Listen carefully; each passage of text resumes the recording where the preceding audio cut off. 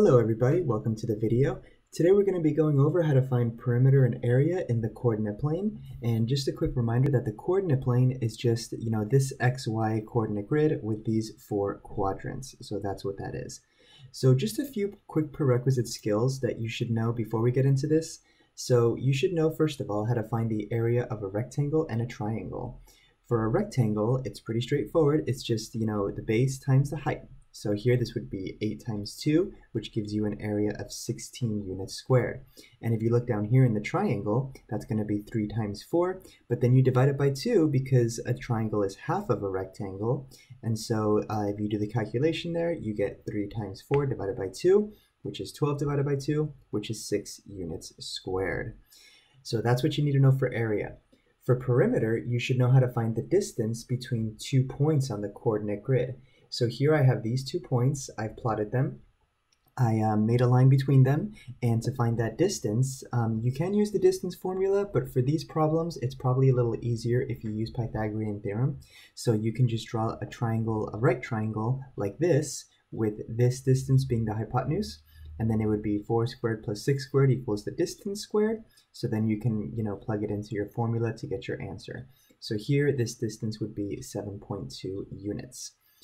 So make sure you know how to do these 2 things before we get into the rest of the lesson here. Okay, so here what we're going to do is calculate the perimeter around these points. So here we have 5 points, A, B, C, D, and E. I've already plotted them here, and I made a sort of pentagon that goes around these points. So we're going to find the perimeter. And remember, the perimeter is just the distance that goes around all these points right here. So you notice that some of them are slanted, like here, this one's slanted, this one's slanted, this one's slanted, but ED is, completely vertical, and DC is horizontal. So we can actually figure out what those are right off the bat. So let's start with the distance DC. I'll write it like this with a line above it because it's a segment.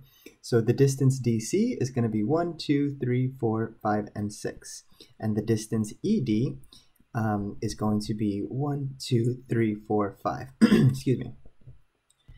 Okay, so now let's find the slanted distances, and so in order to do that, we have to kind of surround this pentagon with triangles like this, okay?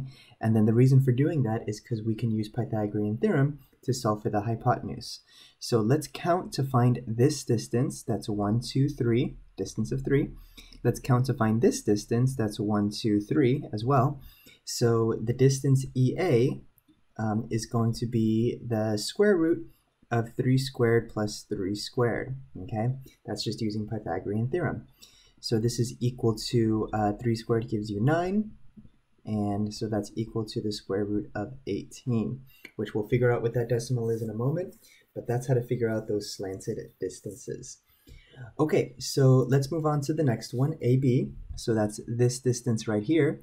So we need to create a right triangle with that as the hypotenuse. So I'll make my right triangle like this, okay? And here, if we can count the sides of the legs, it's going to be 1, 2, 3, 4. That's 4. This distance is 1, 2, 3, 4. That's also 4. So AB in this case is going to be the square root of 4 squared plus 4 squared, okay? So 4 squared gives you 16. And so this is going to end up being the square root of 16 plus 16, which is 32.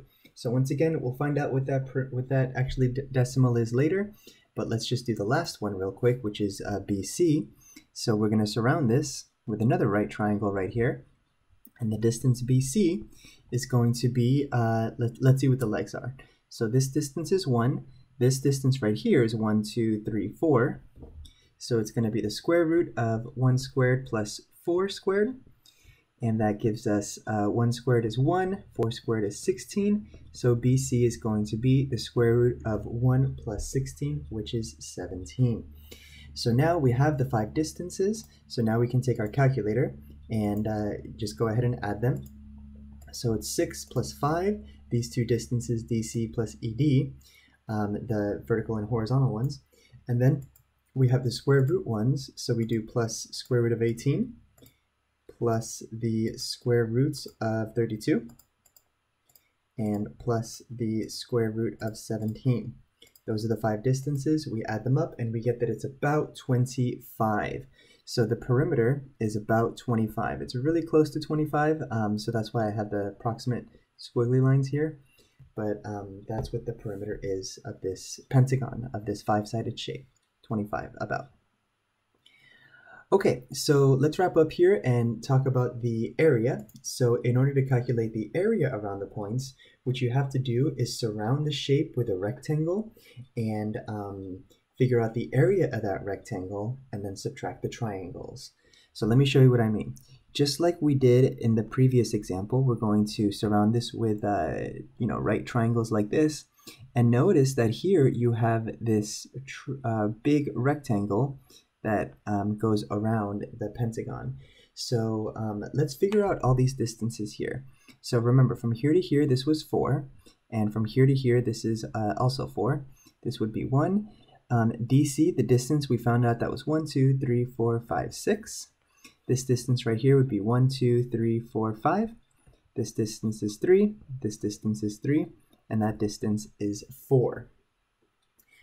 Okay, so now, as I mentioned, what we're going to do is find the area of this big rectangle. It's going to be too much, but then we just subtract these 3 triangles and we're good to go. So the base here, 6 plus 1, or 3 plus 4, that if you add those up, that's going to be 7. And if you add these up, 3 plus 5, or 4 plus 4, you get 8. So the area of this whole thing is going to be the area of the rectangle, 8 times 7, minus all of the triangles, all of these triangles right here, okay? So it's going to be 8 times 7 minus 3 times 3 divided by 2.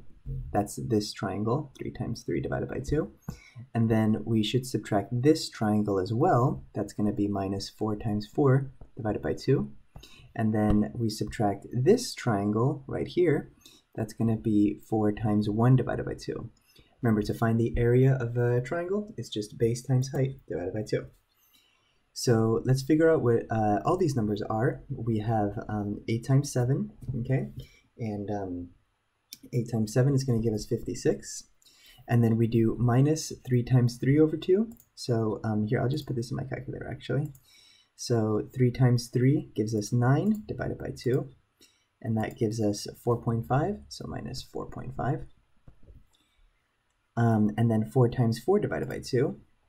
4 times 4 is 16. If you divide that by 2, then you get 8. So we do minus 8.